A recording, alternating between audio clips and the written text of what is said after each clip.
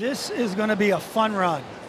Absolutely fun run. Our video of the day is from the Agility Championship at the Westminster Dog Show. This dog is named Nimble, which means agile, so they really nailed that one. Hold on, there we go! Get to the backside! There it is, that was a great turn! The crowd is going crazy. Cynthia's way out ahead. You got to get this dog on. They do! Are they going to get a sub 30? Oh, my. Look at this! They will. They do! This 6-year-old from Maryland won the competition with a time of 28.76 seconds. Nimble is the first All-American dog to win, so she's not a purebred, she's a mixed breed. This Agility Championship is part of Westminster Week, which includes the Westminster Kennel Club Dog Show. And which dog won? The Best in Show winner at the 148th Annual Westminster Kennel Club Dog Show is the miniature poodle.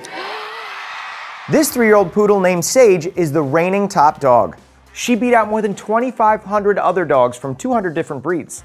Each dog is judged by how closely they compare to their specific breed's official standard.